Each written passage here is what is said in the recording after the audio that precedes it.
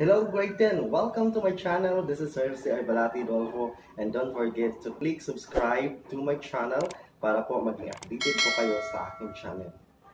Okay mga grade 10, narito na po ang mga katanungan para sa inyong summative test for quarter 1.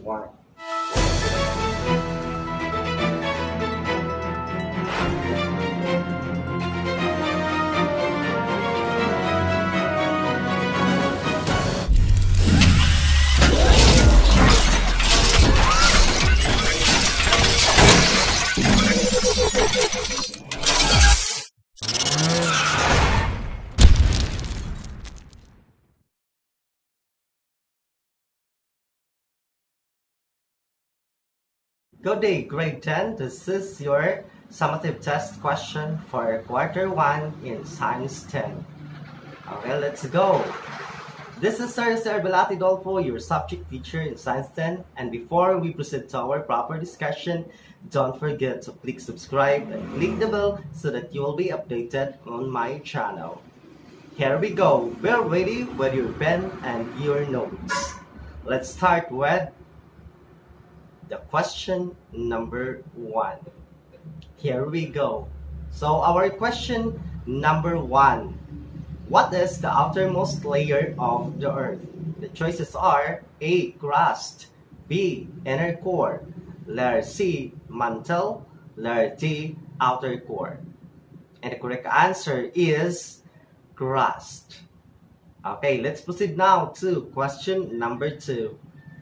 The crust and upper mantle make up Earth blank. The crust and upper mantle make up Earth blanks. Okay, letter A, asthenosphere, letter B, continents, letter C, core, letter D, lithosphere.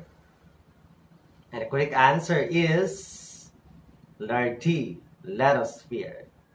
Okay, proceed to question number 3. And the question is, which statement about the Earth crust is correct? Which statement about the Earth crust is correct?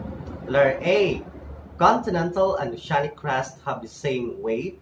Letter B, continental crust is heavier than oceanic crust. Letter C, continental crust is thicker than oceanic crust. Letter D, oceanic crust is thicker than continental crust. And the correct answer is, it's letter C. Continental crust is thicker than oceanic crust. For question number 4. What do you call the continuously moving part of the Earth crust? What do you call the continuously moving part of the Earth crust? Letter A, fold. Letter B, fissure. Letter C, fracture. Letter D, plate. And the correct answer is, of course, that is letter D, plate. Okay, for question number 5. Which theory states that the entire crust is broken and is continuously moving? Which theory states that the entire crust is broken and is continuously moving? Letter A, continental drift. Letter B, plate tectonics. Letter C, seafloor spreading. Letter D, tectonic theory. And the correct answer is plate tectonics. Okay, let's proceed to question number 6. Which of the following is not a result of plate tectonics? Which of the following is not a result of plate tectonics? Letter A, earthquake. Letter B, fault lines. Letter C, landslide. Letter D, mountains. And the correct answer is letter C, landslide. Okay, let's proceed now to question number 7. This earthquake type happens when the shifting of Earth plates is driven by the sudden release of energy within some limited region of the rocks of Earth. Again, for question number 7, this earthquake type happened when the shifting of Earth plates is driven by the sudden release of energy with some limited region of the rocks of Earth. And the choices are aftershock, letter B, fault shock. Letter C, tectonics. Letter D, volcanic. And the correct answer is tectonics. Okay, for question number 8. Here we go for question number 8. How are tsunamis created? How are tsunamis created? For letter A, we have a submarine earthquake causes a huge amount of water to be displaced. Letter B, differences in temperature cause hot seawater to rise. Letter C, the gravitational pull of the moon causes the ocean water to rise. And letter D is topography underwater causes disturbances in the ocean's current. And the correct answer is letter A. Submarine earthquake causes a huge amount of water to be displaced. And number 9 question. A landmass that projects well above its surrounding is the mountain. What do you call a chain of mountain? A landmass that projects well above its surrounding is mountain. What do you call a chain of mountains? Letter A, mountain area. Letter B, mountain chain. Letter C, mountain range. Letter D, mountainous. And the correct answer is letter C. That is mountain range. For question number 10, here we go. It is the location on the Earth's surface directly above the focus of an earthquake. It is the location on the Earth's surface directed above the focus of an earthquake. And the choices are center, letter B, direct center, letter C, epicenter, letter D, epicenter. And the correct answer is letter D, that is epicenter. For question number 11.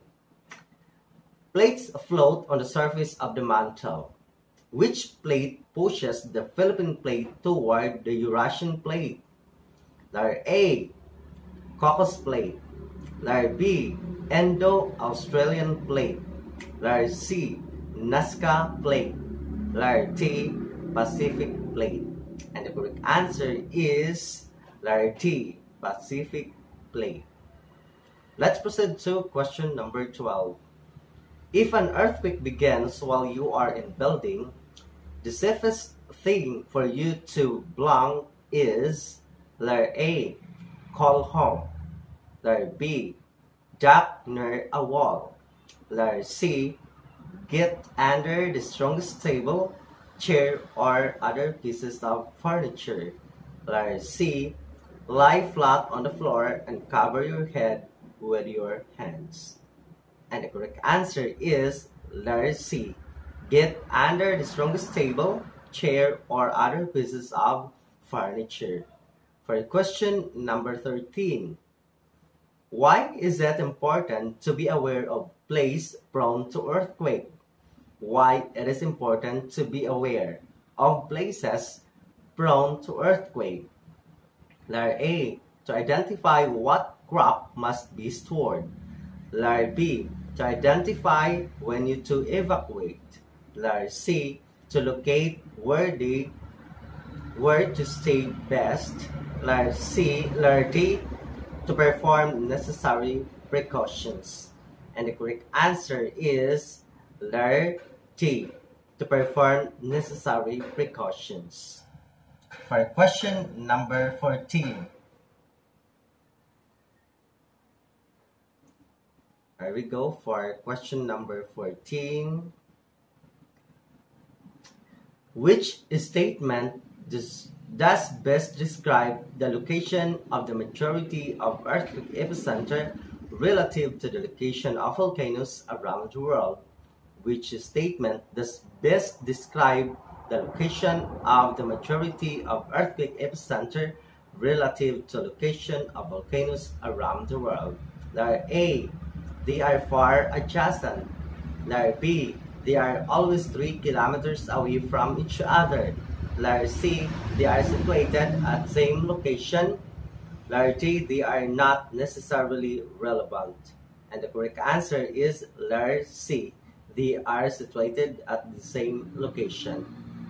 For the last question for Module 1, this is question number 15. How will you relate the distribution of mountain ranges, earthquake epicenter, and volcanoes? How will you relate the distribution of mountains ranges, earthquake epicenter, and volcanoes? Letter A. Mountain ranges are found in places between where volcanoes, earthquake epicenter are also situated. Letter B. Mountain ranges are found in places where volcanoes and earthquake epicenters are also situated. Letter C. Mountain ranges are found only in places where earthquake epicenters are situated. And the last, letter D. Mountain ranges are found only in places where volcanoes are situated. And the correct answer is letter B. Mountain ranges are found in places where volcanoes or earthquake epicenter are also situated. Okay, we are done with Module 1, questions 1 to 15. Hope you these questions and answers guide you to the correct way in answering the summative test for your quarter 1. Okay, so see you next episode for the summative test for Module 2.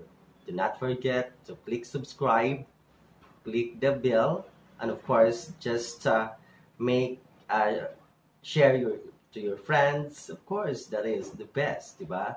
Okay. See you next episode. Bye-bye.